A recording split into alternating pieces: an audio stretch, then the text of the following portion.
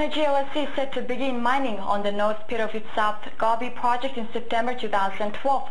The decision from the 75% owned subsidiary of Guild for Coal Ltd comes ahead of coking coal production in November, according to Proactive Investors News.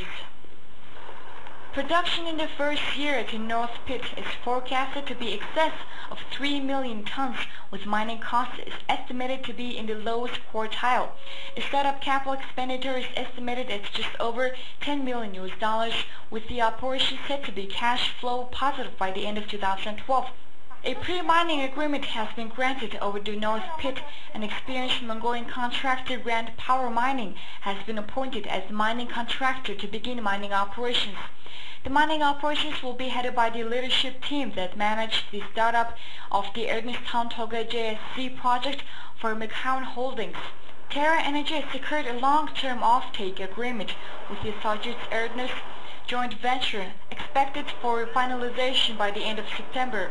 The agreement provides for direct sales of run-of-mine coal of up to 1 million tons a year at a mine gate and transportation service into China. The South Gobi project, which hosts JORC resources of 70.4 million tons of coking coal, is strategically located about 40 kilometers east of Nanisukhat, that includes South Gobi Resources Ltd's Avat Tolga mine and the Mongolian Group mine, which produce and export coking coal thermal coals to China.